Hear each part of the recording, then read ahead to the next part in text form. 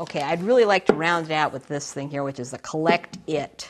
Now, I don't think this periodical's been around for long, but what it is somebody's got this great idea of educating us as to what's hot right now, and what's hot and what's not. And this is a great publication.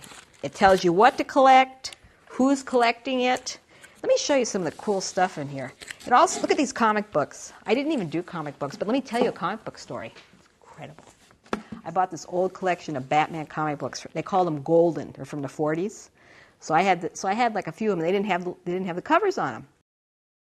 You can't tell on the old ones what numbers they are because their own numbers were only on the cover. They weren't in the bottom like the newer comic books. So I look at it. His friend comes over. He says, "I think that's Batman #1." I said, "No way." It didn't have a cover, right? I said, "There is no way that's Batman." He says, "Yeah, it is. Because in Batman #1, here's the story. It's the introduction to the Joker, the introduction to Catwoman. This is Batman #1. So check it out, okay? So I look up Batman #1 with a cover. Guess how much it sold for at auction in mint condition? Okay, go ahead. $185,000. Did mine have the cover? No. But put mine on eBay without a cover. I got $1,672 without a cover. How cool is that?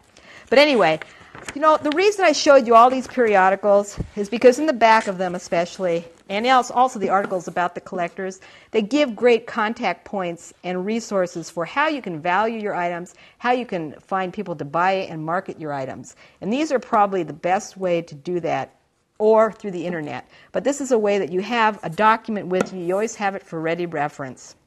This has just been a wonderful time with references, and I would like to tell you that I am Jan, and this has been really special. And remember, if you're collecting and living little or living large, you can collect anything.